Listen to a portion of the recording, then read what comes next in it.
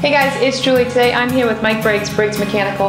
Mike, when it's cold out, people are thinking heating systems. When it's warm out, they're thinking AC. But I think one of the biggest things is people don't realize is, we're getting ready for summer.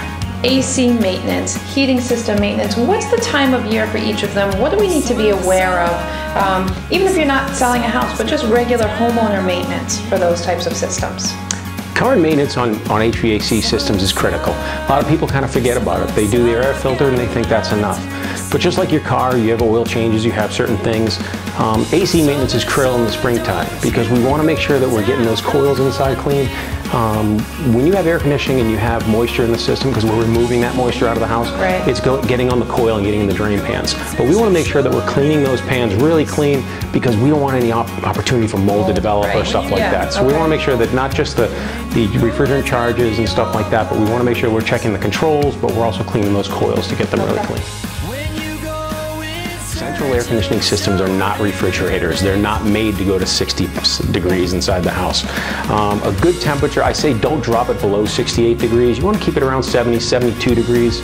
If you find yourself turning it down, there's a good chance your system's probably oversized. Okay. And what happens is when a system is very oversized for a house, it's going to come on very quickly and it's going to flash cool that air and it's going to shut off, but it's not going to run long enough to dehumidify. Okay. See, we want longer run times for the air conditioning systems so we can have that opportunity to get that moisture out of the air, because once you control moisture, controlling temperature is very easy.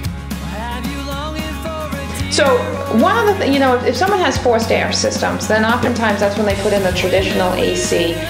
If someone's feeling like the setup of their house or the attic space isn't there, a split system is also an option. Absolutely. Correct? And what are your thoughts, pros and cons? There's many different systems out there that can be, that can work applicable in any household. So really what we need to do is get out there and get a full evaluation of what the house needs. A lot of my questions revolve around what kind of heating you have in your house, because that can direct us in what is the best system going to be for your house. Ductless splits are very popular now for oil and electric heat only customers or propane customers, because the efficiency rating of those ductless split type units is going to be far superior than the oil or propane needs. So we're going to cut those energy costs right down really fast. Okay. So another thing that goes along with that right now is Mass Save and the Mass CEC. Those are the two largest rebate companies in the state. They are driving their rebates and their rebate dollars towards that type of a product line because it's so efficient. Okay. And what people find out that is if we can size and design that system for their house effectively, they're going to be super comfortable, super dry. We're always talking about central air and whether or not, that will improve the value of your house. Well, if you ask me a 90-degree day in July, well, it has to have it, right? But what a lot of people don't realize is it's not just the money to put into your house of whether or not you'll get that back. A lot of houses, depending on the price range, will determine what's the most common type of system that's expected, right?